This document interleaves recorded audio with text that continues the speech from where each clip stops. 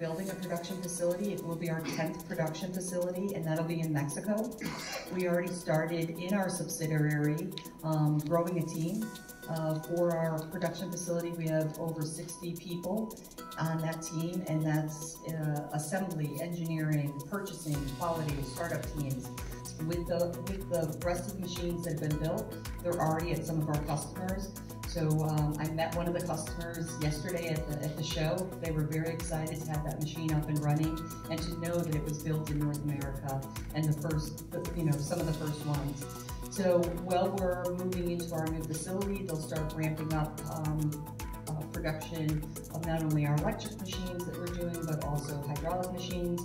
And we'll continue that ramp as we close on our land. And our CPO met with the government officials, and they are working on the final negotiations of the 70,000 square meter plot of land and a very big investment for Engel. So we're excited about that. So it's exciting for us to build up the teams. And then we're also going to have local business unit support. As Stefan explained, we're divided up into business units. And with those business units, we really want the focus on each unit and to have the team supporting our local people. The industries are different, even though Germany is a strong area for automotive. There's also growth in automotive in the U.S.